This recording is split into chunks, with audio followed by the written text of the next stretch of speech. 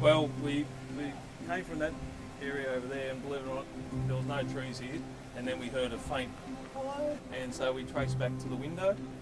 Once I went through the window, I was faced with a mattress off a bed, and then pretty much, yeah, probably 200 mil of space left of breathing room, and there was Mary at the back corner going, oh, thank God, thank God. So I went around there and held Mary for a while, kept her up, gave her a bit of a breathing space, a bit of a breather, because she was absolutely buggered.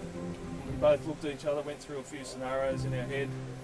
The current was extremely strong. I was holding onto the window, and obviously my legs were flying away, and there was a boogie board stuck in the tree, so they grabbed that back over, and then we utilised that, but that wasn't the end. It was getting her on it and through, and you just, adrenaline kicks in, you got to do what you got to do.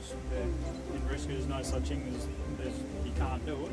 You adapt and overcome, and that's what you have to do. We worked together a lot, and we had that connection, and it worked. Yeah, so it was outstanding.